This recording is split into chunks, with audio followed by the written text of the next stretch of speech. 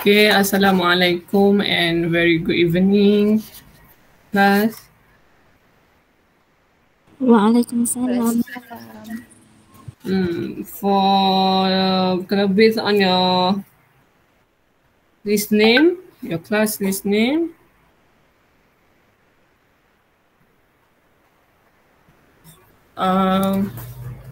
there are 19 student, tapi yang masuknya hanya 12 sahaja.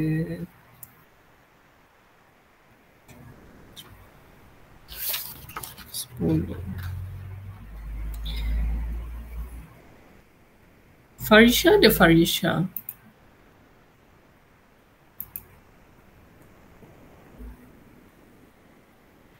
Farisha tak ada. Balkis ada Balkis.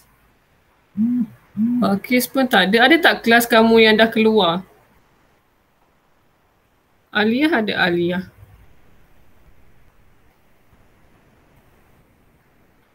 Aliyah Sakinah tak ada. Watikah pun tak ada. Rasad pun tak ada. Nurul Dafina ni dari awal dia tak masuk. Dafina memang tak ada, Miss. Oh, tak ada. Nurul Dafina binti Nurizam ni tak ada? Tak ada. Kevin Napi anak Dali ni? Kevin ada? Tahu tak? Kevin ada. Cuma line connection dia selalu tak ada. Sekejap. Nurul Dafina tak ada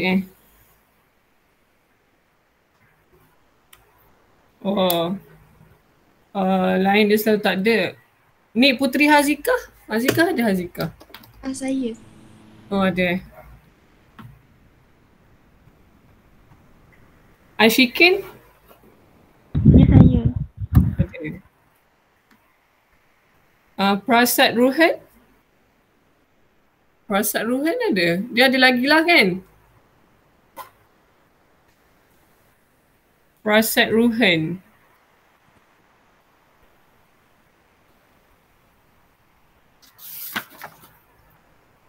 Watikah ada lagi. Aliyah Sakinah ada lagi.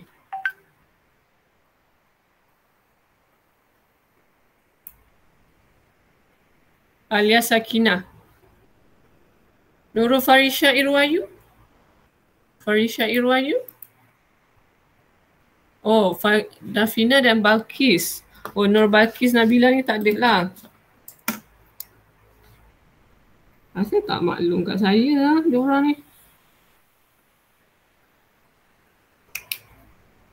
1, 2, 3, 4. 19 tolak 2 jadi 17.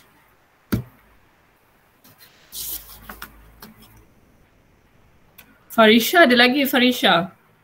Farisha Irwayu. Miss, nama saya ada. Ada. Nama you ada. Saya dah tanda dah. Okeylah, tak apalah kita teruskan. Kamu masuk bab 2 kan sepatutnya kan? Betul tak? Last week kita habiskan bab 1 kan? Chapter 1. Betul tak?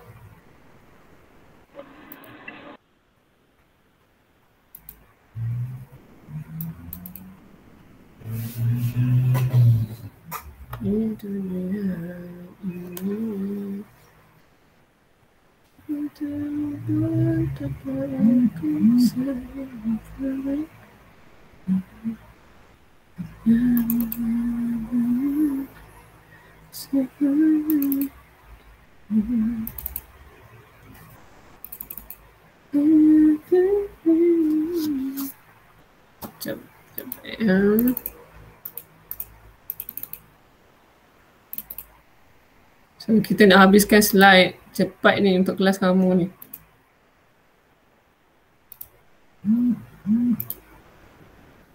Your entire screen a window. Okay.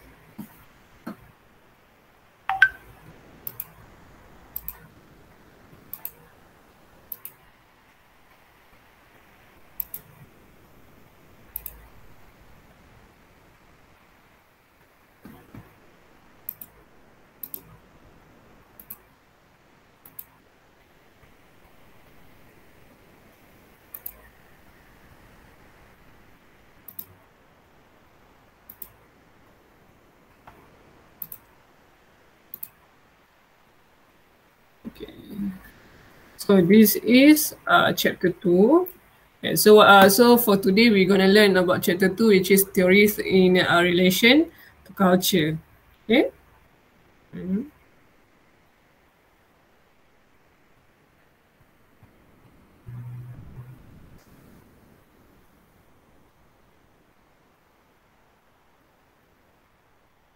Sekejap ya.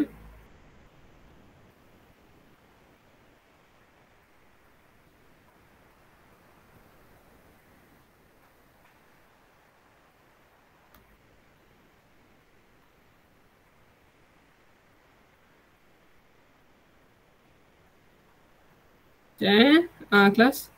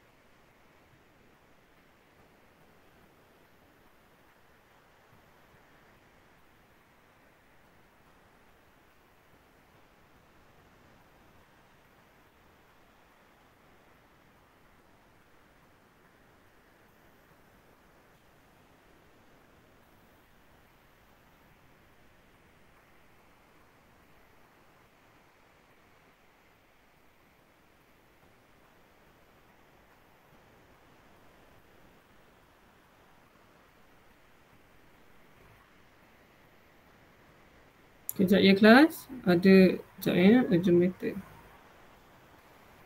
Okay, Miss.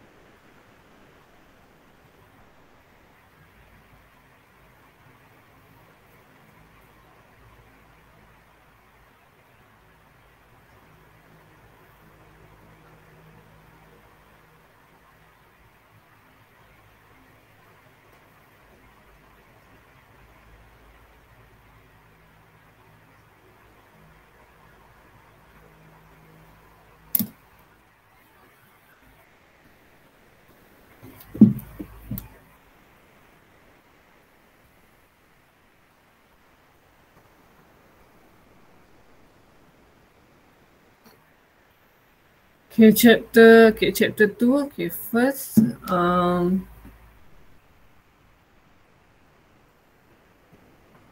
okay, relation to theories in relation to culture. Okay, first, what we're gonna learn from this chapter is about the functionalist theory, okay, contact theory, assimilation theory, transactionalist theory, and pluralistic theory lah. So for this topic, we're gonna learn about the 5 theory that related to cultures. Okay, kita akan belajar 5 jenis teori yang berkaitan dengan budaya. Okay, and then the first one is functionalist theory, which is functionalism is a structural consensus theory. Okay, the structural mean the functionalists argue that there is a social structure that shape individual behavior through process of socialization. And then the consensus mean that functionalists believe that the successful society is based on value consensus. Okay, so functionalist theory ni adalah kalau kamu tengok pada functionalist is function kan, kata the root word of functionalist is function. So itu menunjukkan fungsi. Okay, fungsi seseorang masyarakat itu dalam fungsi sesebuah masyarakat itu fungsi seseorang itu dalam masyarakat, dalam sebuah masyarakat. Okay, so functionalism ni lebih kepada untuk dia membina satu struktur ataupun konsensus yang bermaksud konsensus ni bermaksud pemufakatan. Maksudnya pemufakatan yang ada dalam di kalangan kita punya masyarakat Malaysia, itu menunjukkan kita ni seorang itu menunjukkan kita ni adalah rakyat Malaysia yang bermuafakat lah. That's why lah bila kita nampak kan, kalau kita petik satu slogan ni di mana muafakat membuat berkat kan. So muafakat membuat berkat tu bermaksud kita bermuafakat.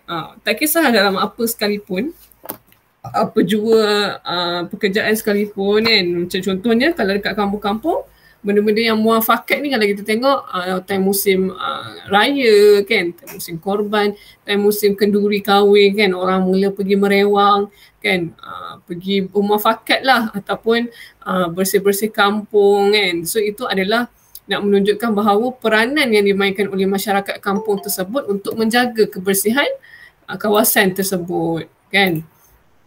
Okay, so functionalist theory ni adalah nak bagi tahu setiap rakyat ataupun setiap individu yang ada dalam masyarakat itu, mereka mempunyai fungsi tersendiri kan. Okay, nanti kita akan pergi lebih lanjut lah functionalist theory ni apa sebenarnya. Okay, the consensus mean that functionalists believe that a successful society is based on value consensus. Okay, yang di mana konsensus ini apa orang kata pemuafakan ini dia mempunyai dia telah berjaya menunjukkan function sebagai individu tersebut dalam masyarakat. Kiranya dengan adanya pemuafakatan kan, dengan orang tahu apa peranan dia. Okey, kita ni sebagai rakyat ataupun orang yang ataupun individu yang hidup dalam satu society, kita tahu apa function kita sebagai seorang sebagai sebahagian daripada masyarakat kan. Di mana dia kata kat situ, the consensus mean that functionalists believe that a successful society is based on value consensus. Sekiranya kita sama-sama bekerjasama untuk bekerjasama, bersatu padu, okay, kita akan dapat melahirkan sebuah masyarakat yang bermuafakat lah, masyarakat yang aman, sejahtera. Okay. People agree around a set of shared norms and value, di mana dengan adanya dengan adanya konsensus tersebut, kita akan sentiasa share norms and value. Okay, kita akan berkongsi kita punya nilai-nilai murni, di mana bila kita bekerjasama, so itu adalah nilai-nilai murni yang baik lah kan. And then the value consensus enables people to cooperate and to work together to achieve shared goals, di mana dengan pemufakatan sebegini, kita akan sama-sama bekerjasama untuk bergerak to work together to achieve shared goal. Okay, ini seperti kalau kita tengok pada the current situation right now, which is COVID-19, pandemic COVID-19, di mana we as a Malaysian people stay at home and kita jaga kita ini, this is on phase 1 lah, di mana kita telah berjaya mengurangkan mengurangkan kadar kebolehjangkitan COVID-19 kan dalam kalangan kita. Sebab apa? Sebab kita ada cooperation and to work together. Setiap orang ada peranan masing-masing untuk bekerjasama dalam membanteras COVID-19. Okay? It is a theory that focus on the macro level of social structure rather than the micro level of everyday life. Okay, so benda-benda ni dia berkaitan lah dengan kehidupan kita seharian kan, di mana bila kita perlukan bantuan, kita minta kalau rumah kita kena masuk pencuri, kita minta ahli anggota rukun tetangga, tolong selesaikan masalah. So itu menunjukkan bahawa setiap orang ada peranan dia dan kita tahu dengan siapa kita nak rujuk, dengan siapa kita nak, kelompok masyarakat mana kita nak rujuk, kelompok masyarakat mana kita nak minta tolong, kan? Okay. So functionalist theory based on Durkheim key idea, there are two things yang describe functionalist theory, which is the first is society shape the individual. Okay, di mana masyarakat itu membentuk individu tersebut. Okay. Members of society are constrained by social fact by way of acting, thinking and feeling which are external to the individual and endowed with a power of caution by reason of which they control him. Okay. Social facts include such as belief, moral codes and basic norms and value which are passed from one generation to the next and shaped by individuals who make up a society. From this point, it is not consensus of the individual direct human behavior, but common belief and sentiment which shape his or her consciousness lah. Okay.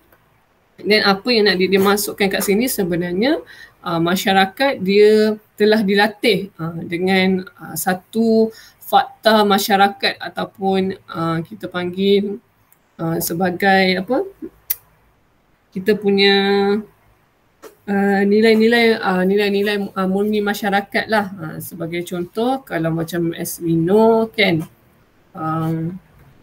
as a rakyat Malaysia, we have a lot of we have a lot of norms and kita ada banyak norma dan value.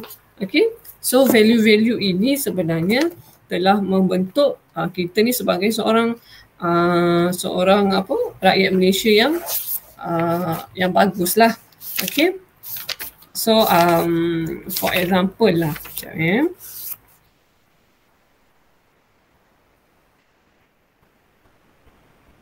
macam yang saya sebut tadi lah, buat the COVID-19 kan, di mana dengan apa, tindakan kita yang mementingkan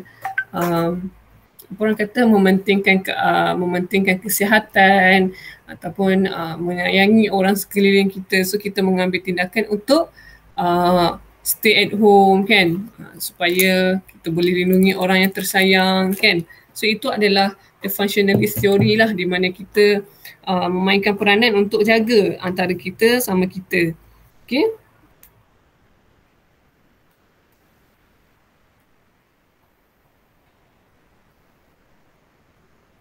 Kiranya untuk functionalist ni, di mana bila kita ada satu masalah kan, bila kita ada satu masalah, semua orang akan menghadapinya. Okay, dalam situasi macam ni lah. Okay.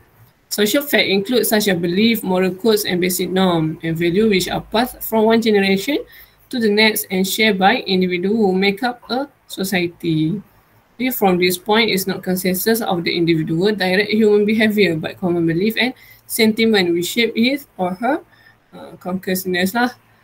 Di mana kita ada satu kepercayaan, rakyat Malaysia ni kita ada satu kepercayaan dan satu sentimen, di mana contohnya kalau kamu hidup di kampung, contoh mereka ini, orang-orang kampung ini ada satu sentimen yang di mana mereka ni hidup perlu tolong menolong kan, bantu-membantu kan, supaya ukhuwah itu boleh terjalin, hubungan di antara satu sama lain tu boleh terjalin kan. So in fact, bila dah kita ada hubungan yang baik, bila berlaku apa-apa ataupun kita nak buat event apa-apa, kita dapat mempunyai kerjasama yang baik lah dari pihak kampung kan, nak minta tolong pun senang kan. So second is social solidarity, socialization and economy. Okay, kalau untuk society shape the individual ni, sebagai contoh saya bagi macam cikgu lah. Okay, cikgu ini adalah salah satu masyarakat yang mendidik, manusia ataupun masyarakat yang mendidik satu-satu individu yang dikenali sebagai kanak-kanak kan, kanak-kanak pelajar sekolah kan. So cikgu ini adalah salah satu individu yang dalam masyarakat, cikgu ini adalah masyarakat yang memainkan peranan dia sebagai seorang guru untuk mendidik seorang anak murid ataupun seorang individu tersebut supaya dia boleh jadi seorang manusia yang bertamadun, yang berjaya, yang ada nilai murni. Okay? So itu yang dimaksudkan oleh society, di mana society ini membentuk the individual. Okay? Dan guru itu ada function dia tersendiri sebagai seorang pendidik. Itulah yang dimaksudkan oleh functionalist theory, di mana setiap masyarakat they have their own functionalist. Okay? Contohnya kalau benda lain, function engineer ni apa? Untuk mencipta peralatan yang semakin canggih ataupun untuk membaiki ataupun mensolvekan problem sekiranya berlaku apa-apa kan. Kalau polis pula, apa function dia? Menjaga ketenteraman awam kan. Kalau kamu adalah masyarakat yang di mana memainkan peranan sebagai seorang pelajar. So tugas kamu, peranan kamu adalah untuk belajar kan. Bila dah belajar nanti, dah berjaya, kamu pula akan menjadi orang yang sangat yang banyak function lah. Contohnya kamu jadi volunteer, tolong-tolong orang-orang sakit kan. Dan macam-macam lagi lah sebenarnya. Okay. Social solidarity, socialization and anomie. Okay, di mana he believed that too much freedom was bad for the individual. Why? When the individual have too much freedom, there is no clear guidance about what right and wrong. Individuals suffer from a sense of uncertainty and confusion about their place in world, not knowing what they should be doing. Okay, so this condition we call as anomie, means the lack of normal ethical or social standards. He said feeling sense of belonging to wider society was also important. So dekat sini dia percaya bahawa bila kita duduk dalam satu masyarakat ni, kita ada banyak pantang larang sebenarnya. Sebagai contoh, saya bagi satu pantang larang yang satu pantang larang yang kita nampak di atas dasar mata kita, di mana setiap orang ataupun setiap races yang ada agama dia kan, yang mengamalkan agama masing-masing, yang mengamalkan budaya masing-masing, mereka ini mempunyai satu batas ataupun satu had limit di mana kita tidak boleh menghentam ataupun mencaci ataupun buat benda-benda yang tidak disukai lah oleh bangsa-bangsa yang lain kan. Okay, sebab apa? Sebab sekiranya ada di antara kita yang mencela agama orang lain ataupun menghina, so itu boleh disabitkan kesalahan, dan kalau based on undang-undang ataupun perlembagaan, itu adalah kesalahan yang besar dan boleh dikenakan tindakan undang-undang kan. So itu adalah di mana negara kita ini tidak meletakkan kebebasan sepenuhnya kepada rakyat dia, tak. Sebab apa? Sebab kita tak menjamin kita punya keharmonian masyarakat kita. Okay. He believed that too much freedom was bad for the individual. Why? Okay, sebagai contoh, kalau kita tengok the Western country kan, Western country, mereka ini dibenarkan menyimpan senjata. Mereka dibenarkan memiliki senjata. So, what is the bad effect for them if they save or they have benda tu? Gun ke ataupun sebaliknya lah. Dia mungkin akan memberikan kesan negatif seandainya ia digunakan untuk dalam benda-benda yang jenayah kan. Kalau kita tengok dekat Western country, banyak mana yang ada kes jenayah yang mak bunuh anak, ayah bunuh anak, bunuh isteri kan, kawan bunuh kawan, lepas tu bunuh diri. Dengan penggunaan senjata itu, banyak banyak yang telah berlaku. Kesan-kesan buruk dalam jenayah ini banyak. Sehingga kan benda tu tidak boleh dikawal, betul tak? So itu adalah salah satu freedom yang diberi oleh pihak sana kepada rakyat dia, oleh US punya government kepada rakyat dia. Okay, ataupun contoh lain, kalau macam kita tengok dekat negara kita ni, kita ni ada JAKIM tau, kita ada JAKIM. Di mana JAKIM ini sebagai satu alat yang melindungi negara Islam ini daripada perkara-perkara yang tidak tidak betul lah. Sebagai contoh, kalau sesebuah kalau orang yang berniaga, dia kena ada apa orang kata, kalau buka kilang ayam ke, kilang apa orang kata, supplier barang-barang mentah, mereka perlu wajib mempunyai cop halal kan. Diorang perlu mohon halal. Sebab apa? Sebab kita nak memastikan supaya rakyat kita ini makan makanan yang bersih kan. Ataupun contoh lain di mana kerajaan kita dengan adanya JAKIM ini, dia telah menghalang unsur-unsur ataupun ajaran-ajaran sesat, agama-agama sesat yang berlaku dalam negara kita. Okay, that's why lah kenapa pentingnya JAKIM ni. Dan ada seorang ustaz daripada Indonesia, dia pernah cakap, bersyukurlah kamu orang Malaysia kerana kamu ada JAKIM. Di mana JAKIM ini adalah peranan dia. Dia macam dekat undang-undang Malaysia, kita tidak dibenarkan untuk berkahwin sesama gender. Tak boleh. Laki kahwin laki, perempuan kahwin perempuan, tak boleh. Dan ketetapan telah diberikan kepada orang Melayu di mana siapa yang bergelar Melayu adalah Islam. Automatik akan Islam. So itu adalah salah satu guideline ataupun dia meletakkan satu peraturan di mana kita ni tidak boleh buat sebebas-bebasnya. Okay? Kenapa kita ni, rakyat Malaysia ataupun orang Asia ini dikenali dengan orang yang banyak, orang yang sopan, tingkah lakunya baik kan. Sebabnya adalah kerana kita ni kebanyakannya adalah orang yang beragama. We have our own kepercayaan kan. So kepercayaan itu mengajar kita benda yang baik kan. Contohnya kalau macam Hindu punya agama, mereka ada kitab mereka yang ada pantang larang kan, tak boleh buat apa, tak boleh buat apa.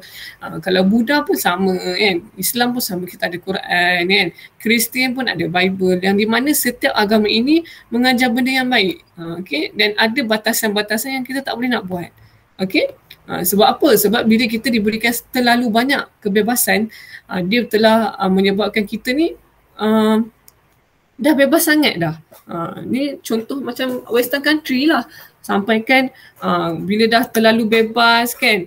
Bila dah macam kalau kita tengok dekat US kan. Diorang ni tak dengar kata. Diorang ni walaupun COVID-19 makin tinggi, diorang still lagi tak dengar apa-apa semua. Still lagi nak bebas. Sebab apa? Sebab selama ini diorang telah diberikan kebebasan yang sepenuhnya oleh diorang punya government lah. Sebab Western country ni memang hidup yang sangat bebas. Okay?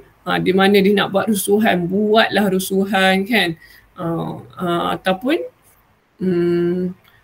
kalau nak kahwin sama-sama diorang kahwin lah. Bila dah terlalu bebas ni sehingga kan melanggar fitrah, itu benda yang salah lah sebenarnya. Okay? Macam dekat Indonesia, saya sambung balik tadi kan. Diorang ini tak ada badan yang macam JAKIM tau. Diorang tak ada satu badan yang menjaga agama Islam. Kalau kamu tengok dekat Indonesia sangat banyak ada yang Islam liberal yang mengarut lah kadang-kadang tu. Kan Cina boleh kahwin dengan Melayu, orang Buddha boleh kahwin dengan orang Kristian, orang Kristian boleh kahwin dengan orang Islam. Kalau dalam satu family tu ada Kristian, ada Buddha, ada Islam. So macam mana dia orang hidup dalam keadaan yang macam tu kan. So kadang-kadang itulah kenapa kita tidak boleh memberi terlampau banyak kebebasan. Kenapa kita perlu ada undang-undang adalah sebab kita nak membentuk masyarakat sebenarnya. Bila masyarakat ni dia terlalu bebas, dia menjadi sebuah masyarakat yang tak dengar kata. It's not lah tak dengar kata, maksudnya dia suka buat benda tu tanpa berfikir panjang lah. Maksudnya bila kita dah ada bila kita diberi kebebasan, kita suka-suka hati je kita nak buat apa. So kadang-kadang benda yang salah pun kita rasa benda tu betul. Sebab apa? Sebab dah diberi kebebasan kan. Kita tak ada guideline, kita tak ada undang-undang. Contoh kalau Malaysia diberikan kebebasan memiliki senjata. Ramai mana orang yang sakit hati kan bergaduh sikit pergi tembak. Gaduh sikit pergi tembak. So kebebasan-kebebasan ini akhirnya telah menyebabkan berlakunya satu masyarakat ataupun kita panggil apa, kehidupan masyarakat yang tidak sihat, yang dipanggil sebagai anomi kan.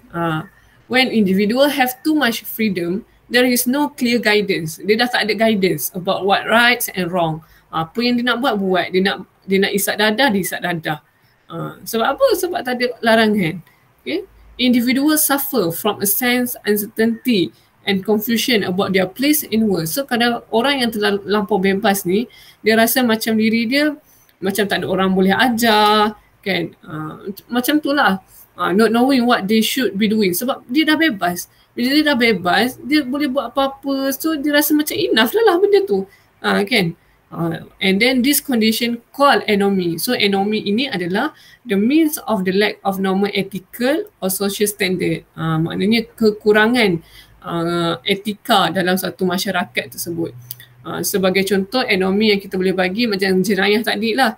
Contoh majikan boleh diberikan kebebasan untuk bagi berapa je gaji dekat pekerja dia. Contoh pekerja dia sepatutnya layak dapat 3,000 tapi dia bagi hanya 1,800 contoh.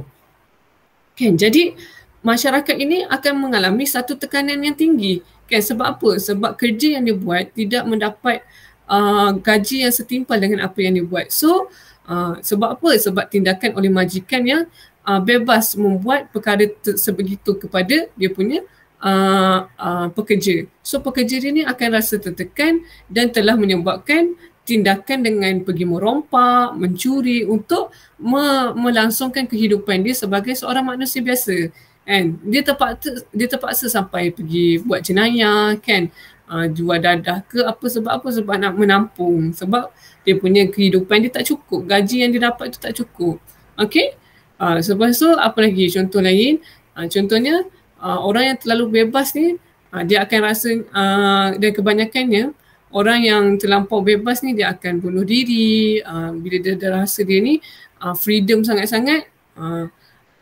Sebab itulah kalau kita tengok kadang-kadang masyarakat yang terlampau bebas ini dia mempunyai satu sikap yang dia tak kisah pasal orang lain. Dia tak cara pun hal orang lain. Ini yang berlaku lah dekat negara-negara maju seperti UK, US, Jepun, di mana kes bunuh diri sangat tinggi lah. Okay? So apa lagi? Sebab apa? Sebab tak ada apa, dia tak tahu apa function dia sebagai masyarakat. Apa function dia sebagai seorang individu yang hidup dalam masyarakat. Okay? And then, ni contoh lain, functionalist theory. This theory has been explored more by Talcott Parson in 1940 until 1950. Below are just two of Talcott key ideas. The organic analogy, see a society as a system. So, Talcott Parson ni dia melihat masyarakat ini adalah seperti satu sistem. Di mana setiap masyarakat ini mereka ada dia punya peranan masing-masing. Contoh dalam table kat bawah ni, contoh yang dia bagi, he saw society as working like human body. He believed that society had certain functional prerequisite needs to be met in order for society to survive. So setiap manusia ini adalah seperti tubuh badan manusia, kan? Kalau kita punya otak kita, dia mengkontrol apa peranan dia, apa function dia. Function dia adalah untuk bantu menggerakkan kita punya tangan, kan? Bantu untuk menggerakkan kita punya kaki, okay? Ataupun kalau jantung, dia membantu kita punya, kalau jantung tak hidup lah kita, kan? Macam tu. Kalau padu pula, dia function dia untuk apa? Okay? Usus pula, function dia untuk apa? So, itu adalah sistem badan manusia yang di mana mereka ada peranan masing-masing. Samalah seperti manusia. Kita ini sebagai rakyat Malaysia, we have our own peranan, kan? Our own peranan macam mana kita nak hidup dalam society. Sebagai contoh, apa yang dia bagi kat sini, every society needs to produce good and service. Okay, produce good and service ni adalah untuk mengeluarkan barang-barangan, tempatan, kan, produk-produk, penjualan, apa-apa. So siapa yang memainkan peranan ni? Yang pertama sekali adalah the company lah, sama ada dalam sektor public or private. Contohnya kalau private ini kilang-kilang industri, mereka menghasilkan barangan-barangan seperti barangan plastik, kan, barangan kereta, tayar, baju, tekstil, so macam-macam lah. Okay. So the company, public or private ini adalah satu institusi in society di mana dia perform this function. Maksudnya institusi ini memainkan peranan dalam menghasilkan function tersebut supaya society ini boleh berguna. Kan kilang buka kan, contoh kilang biskut buka, kenapa kilang biskut buka, apa function dia kan. So biskut ini adalah untuk memberi, untuk ni lah barangan-barangan ataupun produk-produk makanan yang dikeluarkan oleh kilang so that manusia ataupun individu dalam society ini ataupun society itu sendiri boleh menggunakan makanan tersebut kan, dengan membeli barangan-barangan Malaysia kan. Tak kisahlah selain daripada makanan, kilang-kilang plastik kan, kilang-kilang apa lagi, kereta, so that kita boleh guna kan, ataupun servis. Servis ini contohnya dia macam servis apa, servis gunting rambut kan, servis pembersihan rumah, servis potong rumput, servis servis apa, servis insurans contoh, servis bank kan. Apa lagi yang berkaitan dengan perkhidmatan? Kalau kamu mati lesen, lesen kamu mati, kamu kena pergi mana, JPJ kan. Itu semua adalah servis. Pos laju, JNT kan. Itu semua servis. Yang membezakan dia adalah dia ni institusi public ataupun private kan.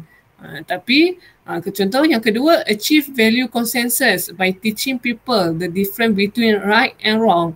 So society ini ada peranan dia untuk dalam menentukan sesebuah masyarakat tersebut, untuk dalam membentuk masyarakat tersebut. Sebagai contoh macam teaching lah, cikgu ke kan, cikgu sekolah menengah ke, rendah ke, universiti ke. So mereka ini berperanan untuk mengajar seseorang individu itu sama ada benda tu betul ataupun salah. So siapa yang berperanan kan?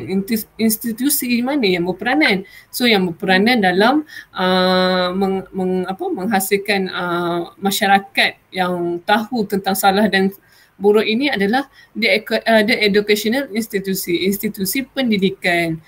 So institusi pendidikan seperti sekolah, kan, taska, universiti, kolej-kolej swasta. So mereka-mereka ini akan menyediakan pusat di mana masyarakat ini boleh pergi belajar menuntut ilmu, so that dia akan melahirkan seorang masyarakat yang ada value consensus tersebut. Okay, and then number 3, resolve difference of opinion, deal with conflict and punishment. So siapakah yang akan menyelesaikan sekiranya berlaku konflik ataupun berlaku jenayah kan dalam kita punya negara? Siapa yang akan memberikan punishment kepada mereka? So itu adalah yang dimainkan oleh peranan, yang dimainkan oleh institusi badan kehakiman kan, badan kehakiman, badan perundangan, mahkamah syariah, mahkamah syariah kan, mahkamah sivil, mahkamah tentera. So mereka-mereka ini memainkan peranan dalam memberi punishment kepada orang-orang yang bersalah kan, supaya apa? Bila rakyat ini diberikan punishment terhadap kesalahan yang mereka buat, so that kita boleh melahirkan masyarakat yang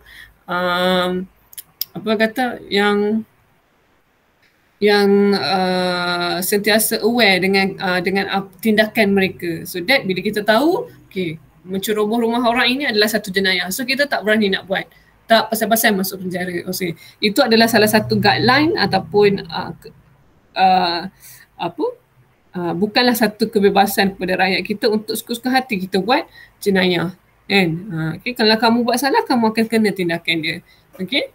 And then lastly is reproduce and socialize the next generation so society can be carried on. So antara institusi yang paling penting we call as the primary institution, which is family, is our family. Family kita yang akan membentuk kita daripada kita kecil sehinggalah kita besar kan.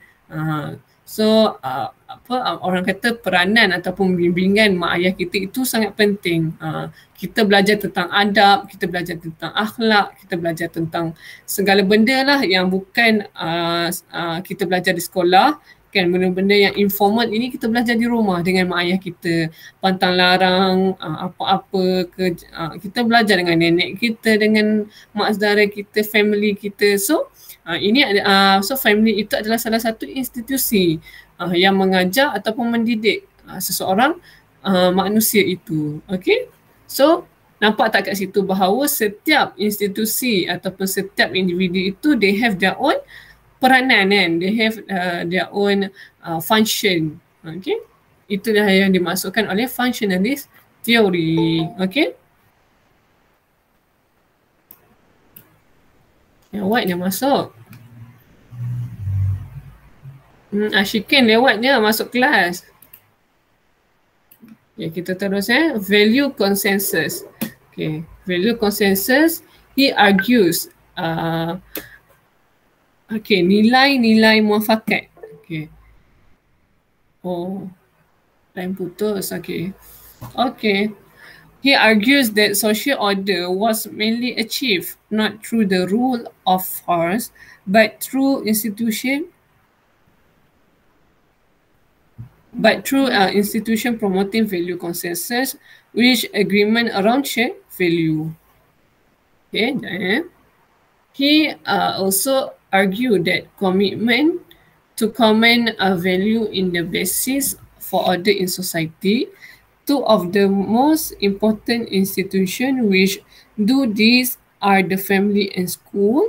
The family is responsible for providing primary socialization, teaching basic norms and value of our society.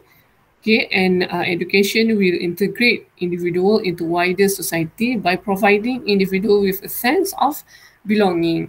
Okay, so kita pergi pada point yang pertama, which is he argued that social order was mainly achieved not through the rule of force, but through institution promoting value consensus with agreement around shared value. Okay, di mana kat sini dia kata institution promoting, di mana sesebuah institusi itu dia mempromote tentang kebaikan ataupun dia akan mempromote share value. Okay, sebagai contohlah, saya bagi macam AADK, Agensi Anti Dadah Kebangsaan, di mana AADK ini memainkan peranan dalam memaklumkan kepada rakyat dia bahawa bahayanya dadah, kan? Bahayanya menjadi kambing, kita panggil apa kalau yang dadah tu, kambing apa? Kambing hitam. Keldai, keldai dadah. Bahaya jadi keldai dadah, kan? Dan benda-benda ini di-showkan di TV. Sebab apa? Sebab TV ni semua orang tengok. Semua orang tengok iklan TV, kan? Kalau kita perasan ada iklan pasal denggi, kan? Kalau macam sekarang ni, iklan banyaknya pasal kalau Kementerian Kesihatan Malaysia, dia banyak menghasilkan iklan-iklan seperti denggi, lepas tu TB, tuberculosis, kan, penyakit-penyakit TB. And then yang paling ketara sekarang adalah COVID-19 lah, di mana KKM memainkan peranan untuk menyebarkan tentang kebaikan mengambil vaksin, kan.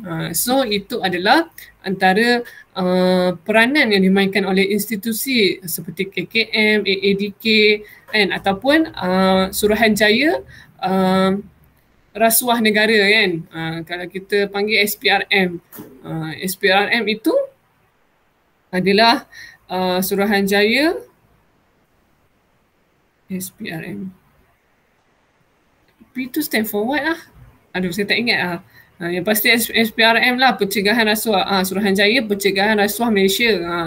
Okay, so SPRM ini memainkan peranan untuk mencegah perasuah-perasuah yang wujud dalam kalangan masyarakat kita. So dia memperkenalkan SPRM itu juga melalui TV, kan. Banyak sebenarnya orang buat iklan pasal nak promote benda-benda value yang baik dan tidak baik lah. Contohnya kalau macam AADK, kalau kita tengok ada satu video ataupun iklan yang dia menceritakan kalau kita ambil dadah ni apa akan berlaku. Kita akan kehilangan nyawa, kita akan kehilangan keluarga sebab masuk penjara. So macam-macam lah. So itu adalah peranan yang dimainkan oleh AADK dalam kepada masyarakat tentang bahayanya dadah. Okay. Dia share value lah kat situ.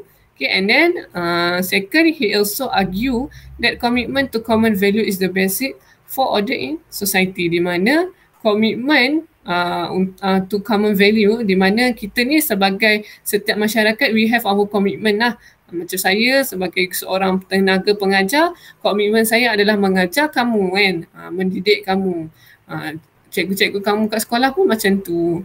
Okay, so setiap orang sekiranya dia teruskan komitmen dia sebagai seorang cikgu, seorang penjual, seorang peguam. So we will gonna get the better society lah kalau kita memainkan peranan kita masing-masing kan. Okay, and then two of the most important institution we do this are family and school. So antara institusi yang sangat penting kan adalah keluarga dan sekolah. That's why lah bersyukurlah kamu sebab tak semua orang dilahirkan dalam keluarga yang bahagia kan. Ada orang yang dilahirkan dalam keluarga yang porak-poranda kan. Ada orang yang dilahirkan dengan keadaan dia yatim piatu, hidup di rumah anak yatim. Siapa yang nak ajar dia tentang adab? Siapa yang nak ajar dia tentang moral? And so kalau yang ada certain family yang broken, dia kadang-kadang kalau kita tengok anak-anak yang lahir daripada family yang broken ni, dia agak kurang daripada segi dia punya tata cara dia bercakap, macam mana dia nak hormat orang. Kalau based on saya punya pandangan macam itulah, sebab saya ada kawan yang seperti itu. Kebanyakannya kawan-kawan saya yang datang daripada family yang broken ni, dia jadi siapa orang yang dia nak ajar. Kadang-kadang tindakan yang dia buat tu kita rasa kita merasakan salah dan kita marah, tapi hakikatnya kita pun tak boleh nak marah dia sebab apa? Sebab tak ada orang ajar dia. So kadang macam kita diletakkan dalam family yang mak ayah kita ajar kita macam mana nak mengaji, macam mana nak bercakap dengan orang tua, macam mana adab waktu makan, kena dahulukan orang tua dulu. So benda-benda tu kita belajar benda yang informal kan daripada family kita, dan dan pergi dekat sekolah. Sebab itulah kadang-kadang dekat sekolah pun cikgu pun susah nak kontrol. Sebab apa? Sebab mak ayah tak ajar anak dekat rumah. Bila dah sampai sekolah semua nak mengharap cikgu-cikgu yang ajar anak dia. So itu tak boleh lah. So in this two institution, the primary institution is family and school, is very important lah. How to kita nak make sure that the children is being a better human one day. Okay, nak melahirkan the good generation in further, kita perlulah bermula daripada didikan keluarga dan didikan di sekolah. Okay? The family is responsible for providing primary socialization, teaching basic norms and value of our society. Okay, ini yang saya cakap tadi lah. Sebagai primary socialization, sebagai sebuah keluarga, kita perlu mengajar anak-anak kita tentang basic norms. Okay, education will integrate individual into wider society by providing individual with a sense of belonging. Di mana education, pendidikan is very important for us. Kalau kamu tengok kan, kamu boleh buat the difference between orang yang lepasan SPM dengan orang yang lepasan degree. Dia punya the mentality ataupun the pemikiran yang pemikiran di antara dua ini agak berbeza. Okay, kamu boleh melihat bagaimana orang lepasan SPM bercakap dan bagaimana orang lepasan degree bercakap. Cara mereka berfikir, the way of they think about something is very different lah. Okay. And then kita boleh nampak kalau orang yang macam mak-mak kita lah kan. Kalau mak-mak kita kan atuk-atuk kita, diorang tak sekolah macam pandai macam kita, tak kan. So cara bila kita bercakap dengan diorang lain kan, cara diorang berfikir lain. Kalau orang-orang tua bila dia fikir lain. Orang tua ni banyak melarang apa yang kita nak buat kan. Tapi kita orang muda ni jenis jiwa muda. Semua benda kita nak cuba kan. Okay. So kadang-kadang education in Malaysia is number one lah. Di mana negara kita adalah negara yang mementingkan kesihatan dan pendidikan. So kita patut bersyukur lah sebab ada negara yang tidak mementingkan kesihatan. Kan. Ada negara yang tidak. Kenapa saya kata Malaysia ni memainkan peranan penting dalam education dan kesihatan ni adalah kerana negara kita banyak menghabiskan duit kita untuk menjaga kebajikan masyarakat ataupun rakyat daripada segi kesihatan kan. Macam-macam free kan yang rakyat bagi. Kalau dekat Indonesia nak masuk hospital sendiri pun kena bayar. Okay. Cuma kalau macam dekat Malaysia ni, kita punya education tidak mencapai yang sebaiknya lah, sebab for those yang high education kena bayar lah buat pinjaman, bayar, bukannya free education. Kita tak seperti negara-negara Finland, Jerman, Russia yang mereka ada free education kan. Sebab apa? Sebab kita punya duit negara kita tak mampu untuk menampung. Cumanya sesiapa yang masuk IPT ataupun pergi ke college yang di bawah MARA kan, MARA kan function dia untuk membantu orang Melayu kan, pendidikan orang Melayu. Samalah juga macam kerajaan, kalau orang-orang yang masuk IPTA, universiti awam ini, mereka diberikan subsidi daripada kos mereka RM40, RM40 pula jangan murahnya, RM40,000 menjadi kepada RM16,000. So itu adalah separuhnya subsidi yang diberi oleh kerajaan. Okay. So apa lagi? So education tu sangat penting lah supaya kita dapat melahirkan seorang masyarakat yang bertamadun lah. Maksudnya masyarakat yang hebat lah. Bila masyarakat ni dia ada education, ada the level of thinking, bagaimana dia berfikir, itu sangat penting. Okay? So ini adalah the society is stable when all part of society is stable. So negara kita akan stable bila setiap institusi ataupun peranan ini memainkan peranan mereka. Kan? Okay, family main peranan sebagai seorang family, criminal justice, ekonomi, government memainkan peranan sebagai government, patut buat apa kan, education, religion. So bila benda ni stable, so kita akan menjadi sebuah negara yang maju. Okay? Antara ciri-ciri sebuah negara maju adalah yang pertama, taraf kesihatan yang baik kan. Yang pertama, taraf kesihatan yang baik. Yang kedua, taraf ekonomi yang baik kan. Yang ketiga, kadar jenayah berkurang. Yang keempat, buta huruf, taraf pendidikan meningkat ataupun kadar buta huruf menurun. So itu menunjukkan kita punya the elements thing if we want to be the success country ataupun success nation, negara yang maju. Okay, so harap-harap okey lah negara kita ni. Okay, antara the advantages which is provide a wide range explanation for many social phenomena, allow stability by helping in conflict, social change and power relationship, di mana kita akan ada satu bila kita memainkan peranan di antara satu sama lain, kita akan mewujudkan satu masyarakat yang harmoni kan. Kita akan sentiasa bantu di antara satu sama lain sekiranya kita ada konflik kan. Okay, dan macam-macam lah. So the disadvantages dia ni, the idea is to idea and not realistic sometimes. Put value in stability through agreement cannot explain the existence of society in the first place.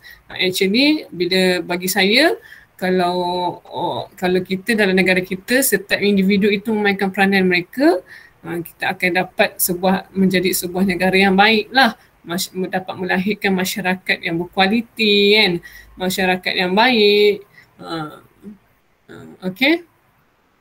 And then second theory is context theory, which is a theory proposed by Gordon Allport that state that under appropriate condition, interpersonal contact is one of the most effective way to reduce prejudice between majority and minority group members. Okay, it is believed that a collaboration that work together help one another to eradicate prejudice if all the group members are treated equally. So contact theory ni apa sebenarnya?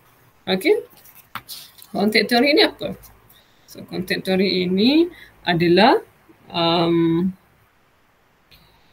saling bekerjasama, saling kerjasama. Lepas tu we don't have any prejudice.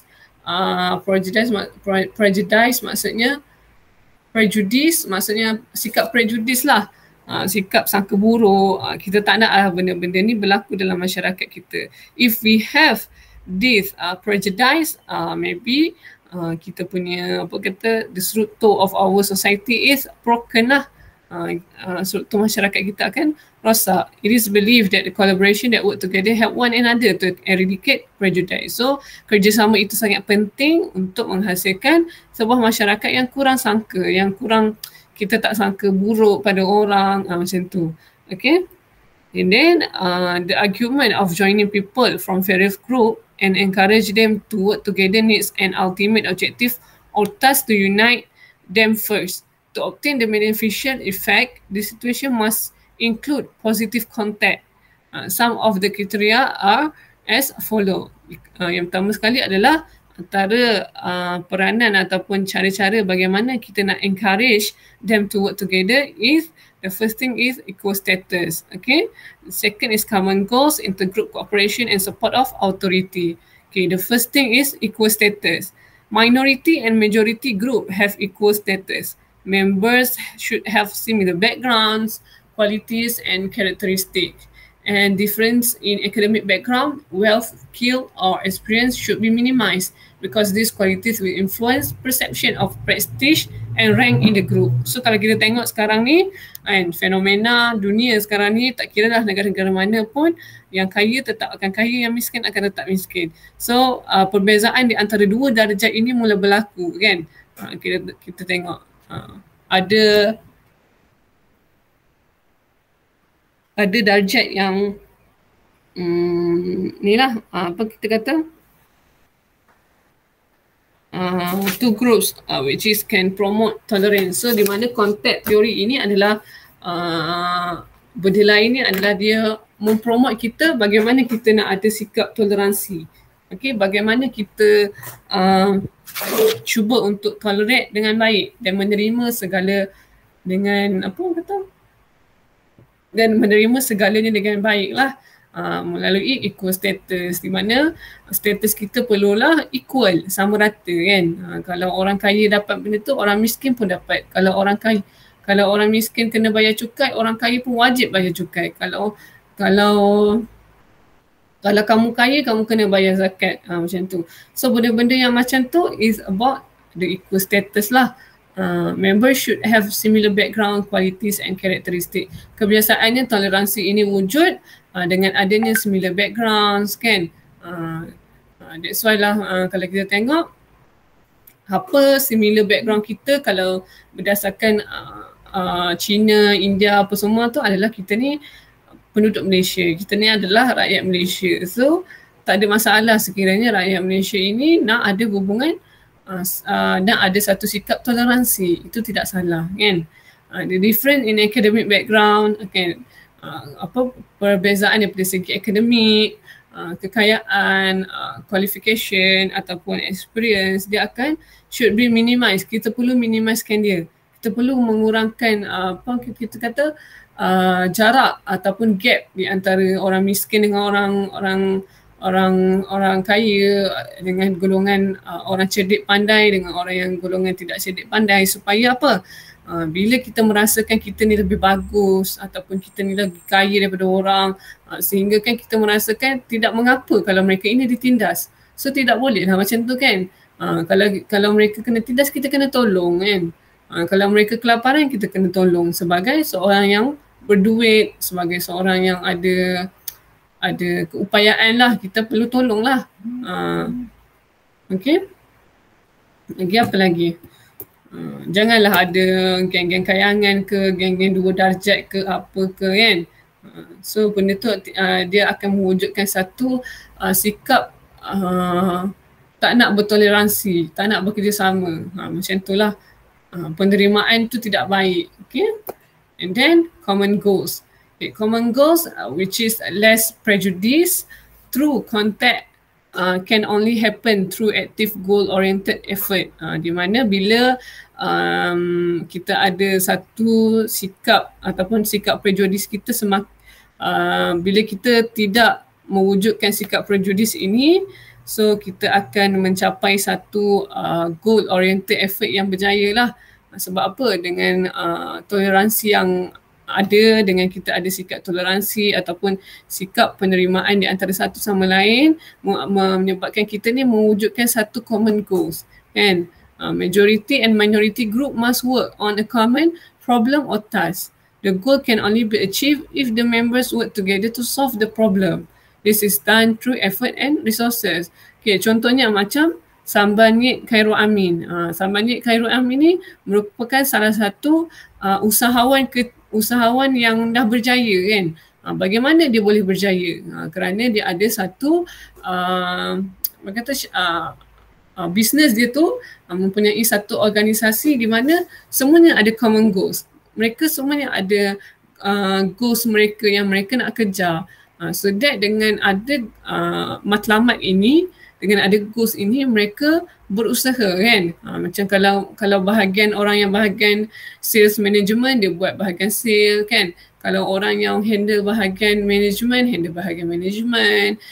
Kalau yang geng-geng marketing, dia cuba marketingkan untuk dapatkan satu hari 80,000 balang terjual. So itu adalah nak menunjukkan bahawa toleransi dan acceptance ataupun cooperation in that business ataupun dalam organisasi Khairul Amin ni sangat berjaya. Sebab apa? Sebab dia dapat mencapai dia punya matlamat tu dengan adanya work cooperation lah di antara satu sama lain. The goal can only be achieved if the member work together to solve the problem. Sekiranya tak ada orang-orang dia ni kan, kawan-kawan dia yang tolong dia ni, mesti tak akan berjaya matlamat dia tu. Okay. And then intergroup cooperation ataupun sama macam kes COVID-19. Kalau kita tak bekerjasama sekarang, kita tak ada sikap toleransi, semuanya nak naik turun kerajaan apa-apa semua, bla bla bla bla bla. Akhirnya ke mana kita punya matlamat kita? Matlamat kita adalah untuk mengurangkan kadar COVID-19, tapi semakin hari semakin meningkat kan, semakin naik. Entah apa dah nak jadi kat Malaysia ni kan sekarang ni. Okay. And then intergroup cooperation. Okay. Intergroup cooperation, majority and minority group must work together for their common goals without competition. Samalah macam yang saya terang tadi. Okay, kita perlu bekerjasama dalam satu pasukan untuk mengejar satu matlamat tanpa ada competition. Okay, group needs to work together in the pursuit of common goals. Yeah. So itu adalah intergroup cooperation.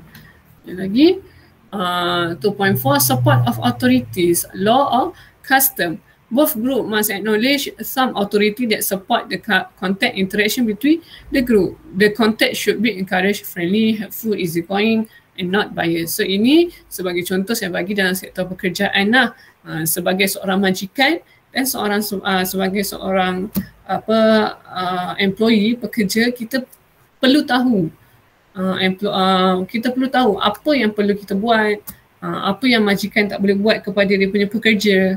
Okay. Sebab itulah kita ada Akta Buruh kan, Akta Buruh 1997, di mana dekat dalam tu menerangkan apa larangan yang tidak boleh dibuat kepada pekerja, apa-apa semualah. Akta-akta buruh lah semua dalam tu. Contohnya macam penindasan terhadap pekerja, contoh overwork ke, kerja lebih masa tanpa dibayar gaji. So itu adalah salah satu bentuk penindasan lah. Contohnya kalau macam perempuan dibiarkan bekerja di tengah malam, bekerja di bawah tanah. Di antara ada 3 elemen yang dalam undang-undang tidak boleh, perempuan ini tidak boleh bekerja sewaktu malam. Yang kedua, perempuan tidak dibenarkan untuk bekerja di bawah kawasan bawah tanah. Contohnya bahagian lombong ke apa ke. Lepas tu satu lagi saya tak ingat apa dia. Okay, seandainya majikan buat macam tu, majikan boleh dikenakan tindakan undang-undang. Okay. And then number 3 is assimilation theory, which is the process whereby the minority group is absorbed into the main culture. The first thing is assimilation. Asimilasi ni kamu tahulah, asimilasi ni adalah penerimaan budaya sebenarnya. Okay. Penerimaan budaya dari segi apa? Macam-macam lah sebenarnya. So dekat sini ada 2. Forced assimilation and permissible assimilation. Okay. The first thing is forced assimilation, when majority group does not allow the minority to practice a religion, speak a language or follow a custom. So ini adalah terjadi kepada negara-negara yang homogeneous, negara-negara yang mempunyai satu bangsa. Ini apa yang telah terjadi kepada India satu ketika dahulu, di mana orang India tidak membenarkan orang India untuk menganut agama Islam. Dulu dekat India mereka ada satu masyarakat ataupun minoriti masyarakat yang mengamalkan agama Islam. Tetapi orang India ini sangat tegas. Mereka mengatakan bahawa orang India ini agama yang dilayak adalah Hindu. Tidak dibenarkan, langsung dia tidak menerima. Seandainya ada orang yang melanggar akan dibunuh, macam itulah. So sehinggalah sekarang India masih lagi bermusuhan, di mana dahulu India merupakan sebuah negara, tapi sekarang ni telah terbelah dua, iaitu India dan Pakistan. Okey, di mana Pakistan ini adalah diduduki oleh masyarakat India yang berkaum yang beragama Islam, manakala di India ini adalah masyarakat India yang beragama Hindu, kan? So disebabkan ketidaksepakatan di antara masyarakat India, maka terjadilah perbalahan dan terbelahlah negara tersebut menjadi dua, kan? So kita tak naklah benda ni berlaku dalam negara kita. Okay. A notable example of forced assimilation is also Imperial Japan policy in Formosa. Okay, ni antara contoh yang dia bagilah. Ataupun antara contoh lain macam Hong Kong. Kalau Hong Kong, dekat Hong Kong anak, kan kalau anak orang Cina contoh 2 orang kan. Kalau anak dia ni, salah seorang ni tak lahir di Hong Kong, dia lahir dekat negeri lain ataupun negeri lain, mereka ni tidak boleh bersekolah di Hong Kong. Kena luar daripada tempat dia.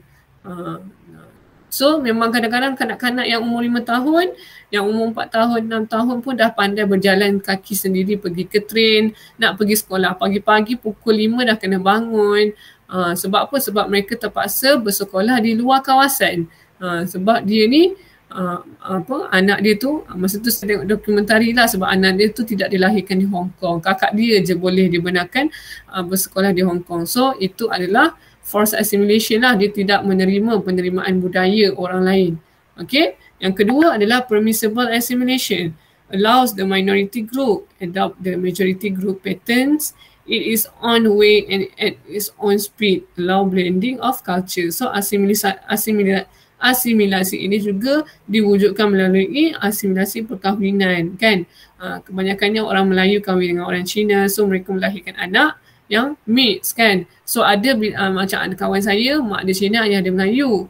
Dekat rumah dia cakap Cina, kat sekolah dia cakap Melayu ataupun English lah. So itu adalah di mana mak ayah dia ni mereka mengajar budaya orang Cina, tidak lupa, kan? So dia dan mereka itu kita menerima budaya tersebut. Okay? Kita rakyat kita ramai yang belajar bahasa Cina, bahasa Mandarin. Okay? So itu benda yang bagus. Itu benda yang bagus lah sebenarnya. Okay?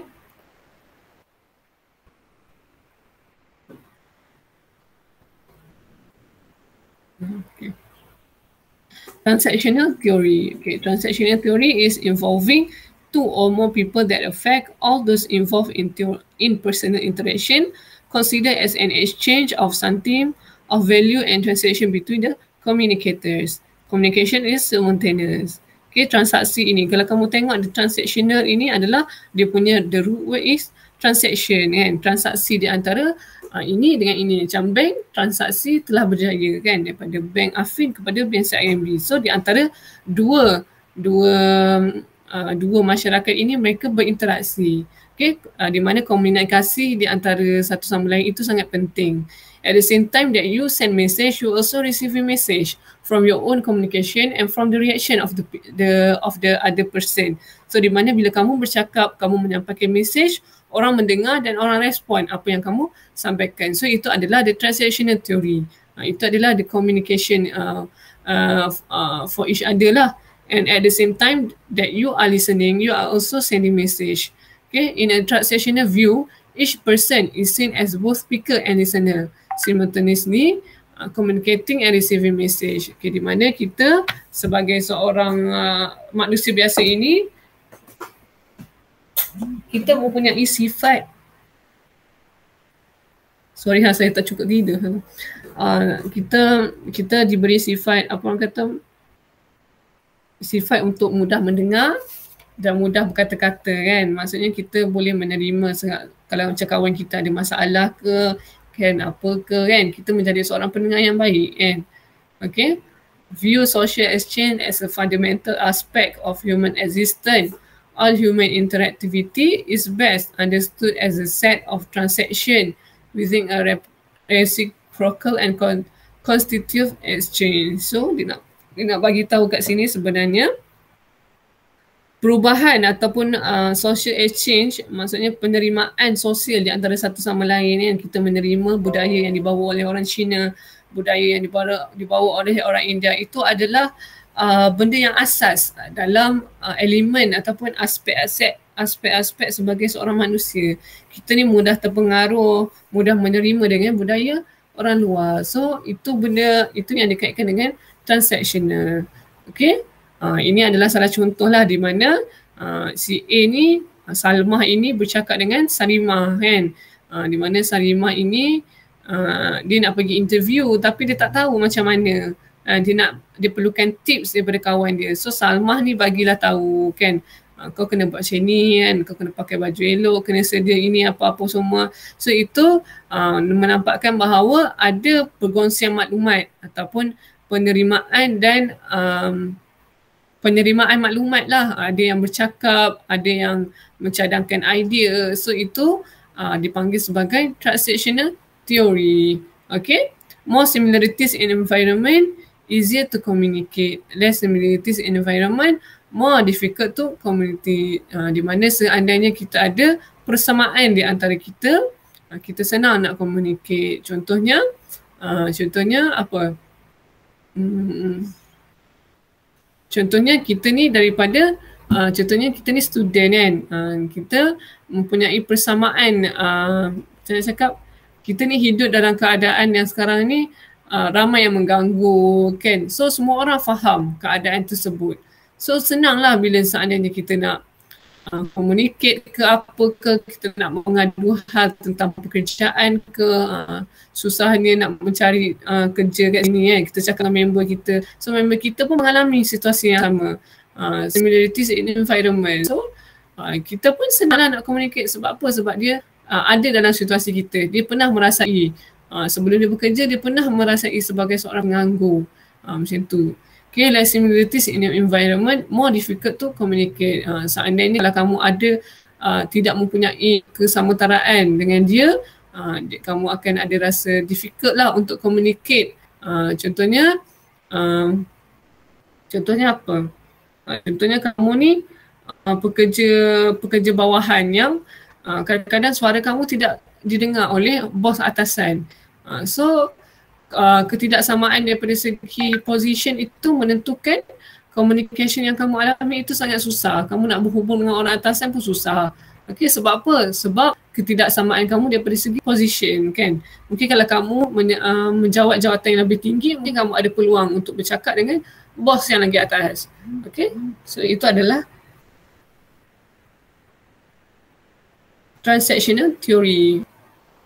Lastly is pluralistic theory, di mana a pluralistic society believe that the various religions, cultural, social and racial groups should be allowed to live together in one society.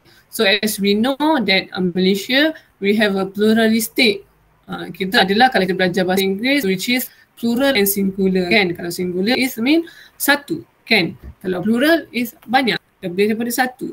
So negara kita adalah a pluralistic society, di mana we have the multi-language, we have the multi-costume tradition, kan, multi-races, multi-ethnic, multi-religion and sebagainya lah. Okay, so a pluralistic society believe that the various religions, kan, kepelbagaian agama, kepelbagaian budaya, kepelbagaian sosial dan beberapa jenis kelompok masyarakat should be allowed to live together in one society. Kita dibenarkan untuk hidup dalam satu masyarakat yang harmoni kan.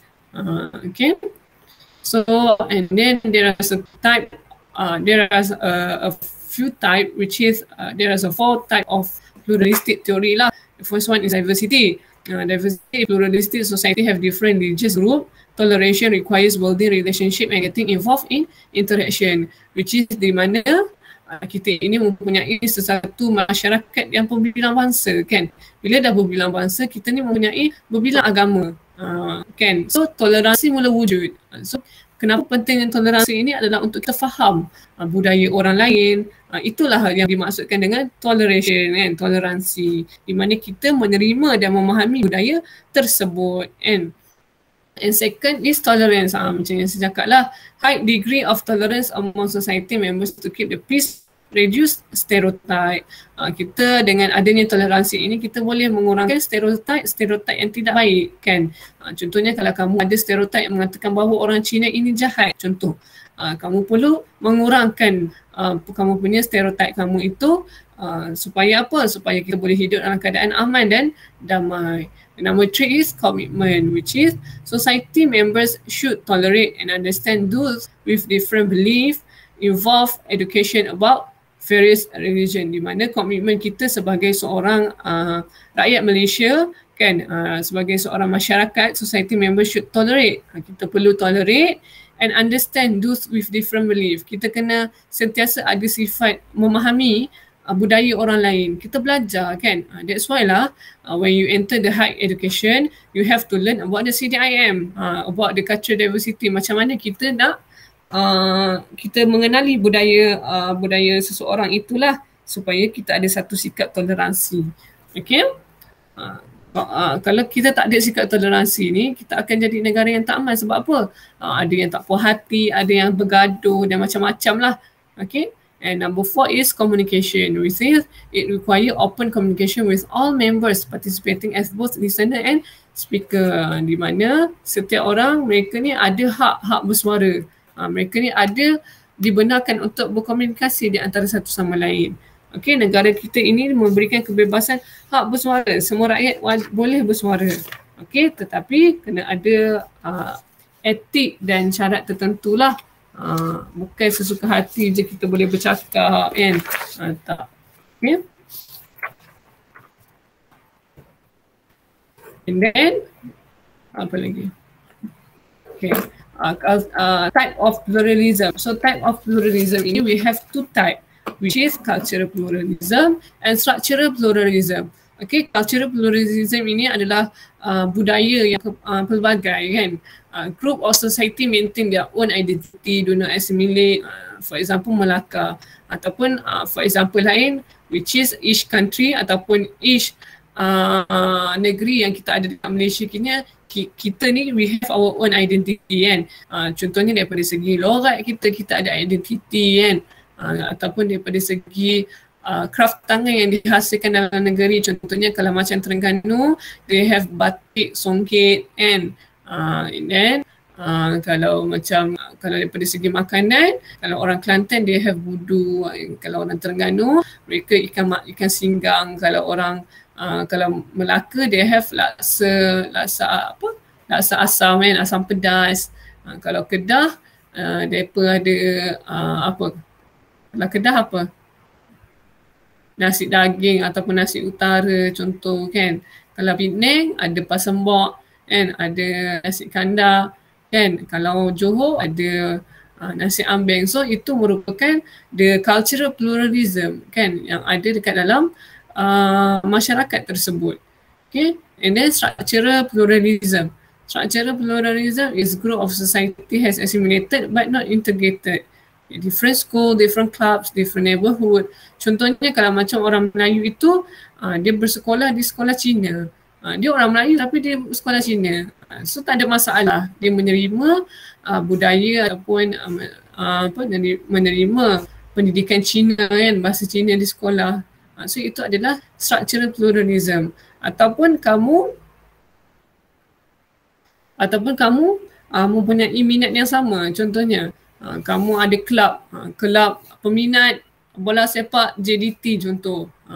So mana-mana yang meminat dengan geng-geng JDT ni, tidak kira negeri mana ke, mereka ada kelab persatuan mereka kan. Ataupun kelab pecinta BTS ARMY kan, orang ada di mana mereka ini mempunyai minat yang sama kan. So itu adalah pluralistic theory. Yeah. And then unstructured. Okay. Yang ketiga, unstructured pluralism, which is integration without assimilation, di mana ada jenis masyarakat yang tidak suka bercampur dengan orang sebenarnya. Ada masyarakat yang sebegini. Okay, dia hanya sebagai contoh, kalau dulu orang-orang Melayu dulu, mereka ini tidak suka bercampur dengan orang-orang putih. Dikatakan orang putih ini dia mengambil kesempatan ke atas orang Melayu. Macam itulah. That's why lah kadang-kadang ada yang masih tidak percaya dengan orang luar kan. Dia nak berjaya, dia berjaya seorang-seorang. Dia tak mudah terpengaruh dengan culture ataupun society orang lain lah. Kalau kita nak kata dia ni jenis orang yang Melayu jati kan, yang menolak kepada budaya luar. So ini digelar sebagai unstructured pluralism lah. Okay. And then unstructured pluralism, they have two, enclave minority and middleman minority, which is enclave minority has its own neighborhood. Okay, orang-orang yang enclave minority sebegini, diorang ada neighborhood diorang, relies on a set of interconnected business, usually small for economic survival. Some of these business serve the group, some serve the larger society. So contohnya macam kalau petani-petani dekat kampung tu mereka menjalankan bisnes yang kecil kan, yang just untuk menampung dia punya ekonomi survival, ekonomi kehidupannya sehari-harian dan untuk dijualkan di kalangan mereka sahaja. Tidaklah berlaku ekspor yang besar ke, import yang besar ke, tak ada kan. Di luar menjual sampai ke luar negeri ke, tak ada. Okay. Manakala middleman minority is a minority population who main occupation link producer and consumer, traders, moneylenders, okay. Di mana middleman minority ini mereka melibatkan orang luar kan. Contohnya macam supplier. Okay, dia menjual, dia nak jual bahulu and then supplier dia adalah supplier telur. Supplier telur tu adalah orang Cina. So berlakulah hubungan di antara dua beza kaum ini berdasarkan daripada segi bisnes yang dibuat kan. Okay. Lagi satu, relies on small shop and retail but the business are more distributed through alliance. Contohnya kalau dulu dia hanya jual dalam negeri Kedah, tapi sekarang ni dia dah jual serata Malaysia. Okay. So itu adalah the middleman minority. Okay. And then social group, the Malaysian perspective, di mana Malaysia ini merupakan sebuah negara yang boleh hidup together kan, live together with some degree of peace and understanding, di mana kita ni boleh hidup sama-sama dan kita ni boleh hidup dalam keadaan aman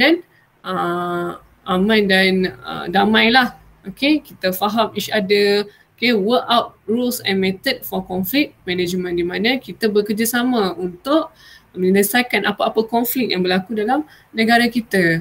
Okay, engage in social interaction, di mana kita sentiasa ada engagement, kita ada social interaction tu. Okay, dan kita ada share power, di mana kita ada sebagai seorang rakyat, walaupun kita tak ada kuasa, tapi kita ada orang yang berkuasa untuk menyampaikan apa. Sebagai contoh macam YB kan. YB adalah orang yang berperanan dalam menyampaikan, menggunakan kuasa beliau untuk menyampaikan masalah-masalah yang dihadapi oleh rakyat. Okay.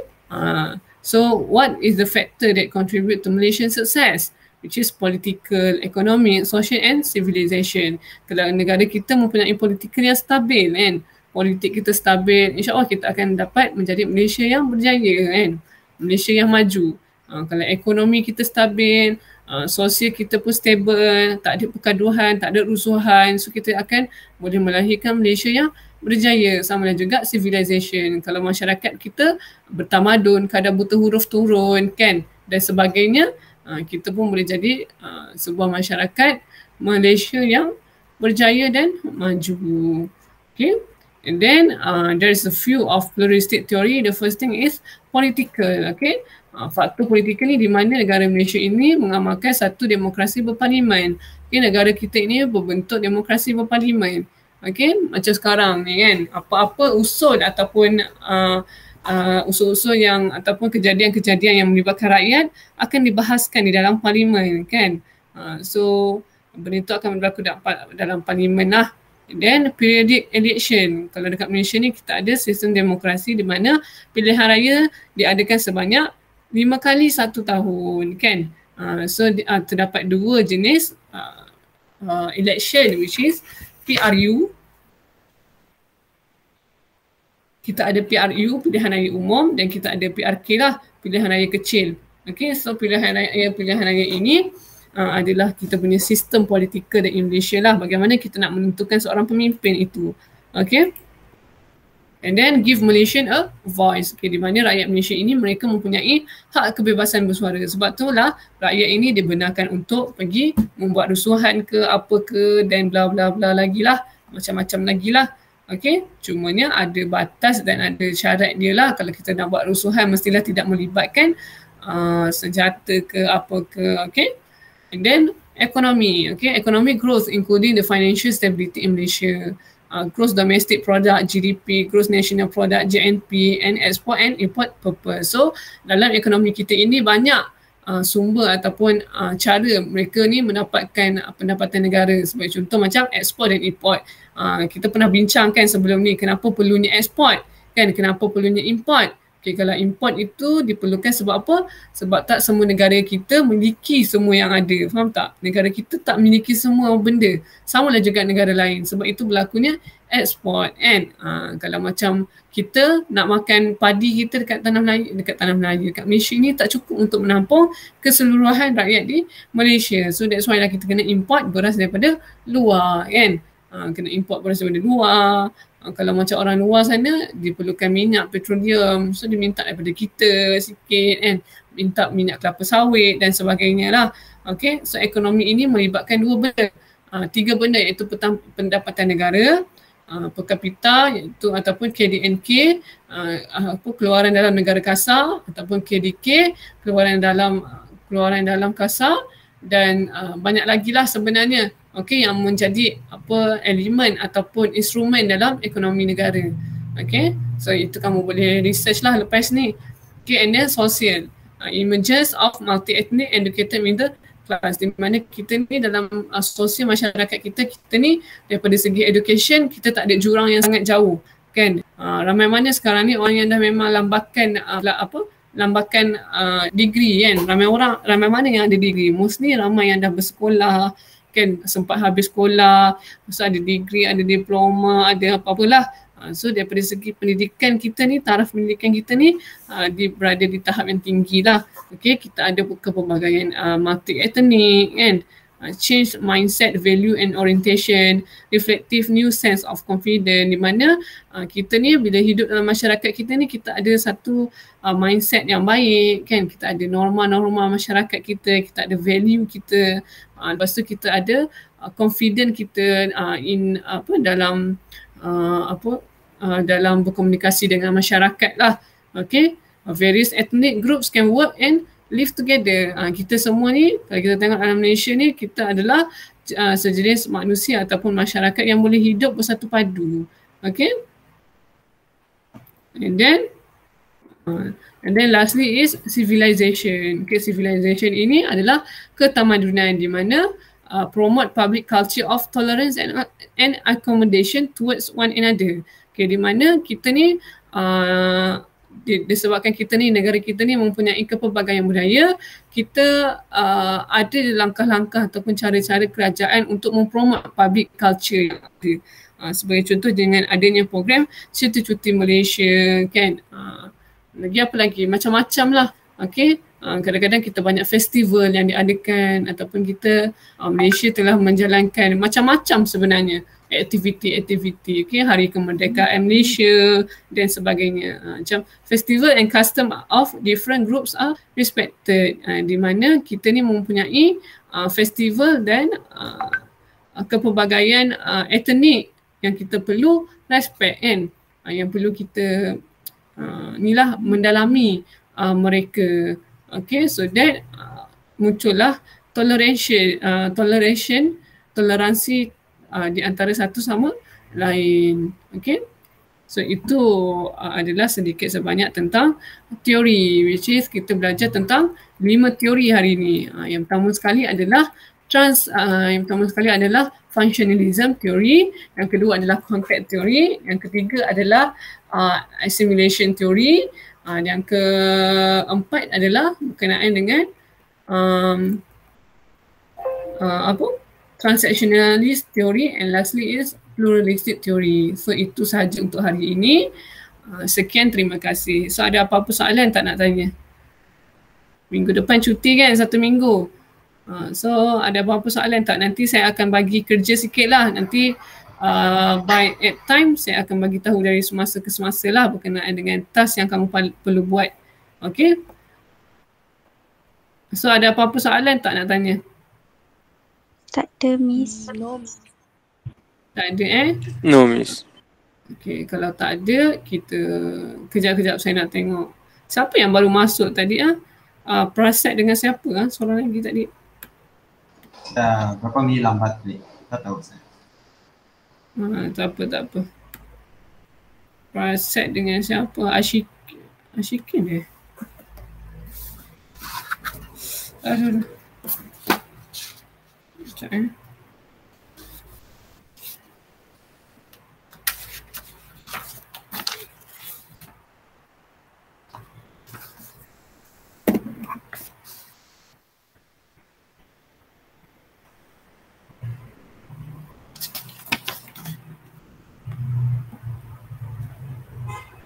Okay.